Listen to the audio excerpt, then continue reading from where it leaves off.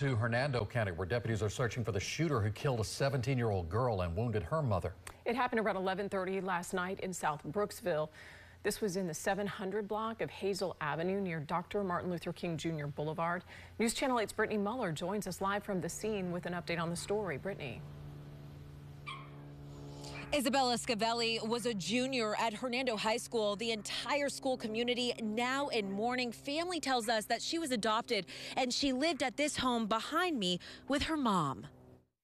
Neighbors say they heard at least 6 gunshots. When I got up and looked out the door, I saw the police cars out here. Hernando County deputies say 17-year-old Isabella Scavelli and an adult woman were shot at 11:30 p.m. Tuesday night at this home on Hazel Avenue in South Brooksville.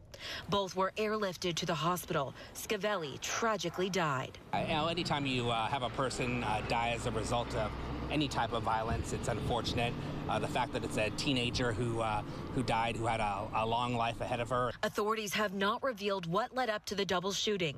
Family tells us the relationship between the two victims, mom and adopted daughter. Our detectives are working nonstop, tracking down leads in the case, and hopefully with any luck, we'll be able to get our hands on a suspect in a short period of time. The Hernando County School District says Scavelli was part of the tennis team and student government.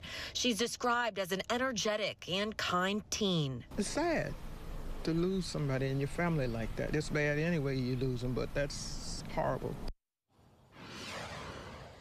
Grief counselors were at Hernando High School today to support the school community during this tragic time. And Jen, deputies are actively searching for that shooter. Well, do we know anything about that suspect right now?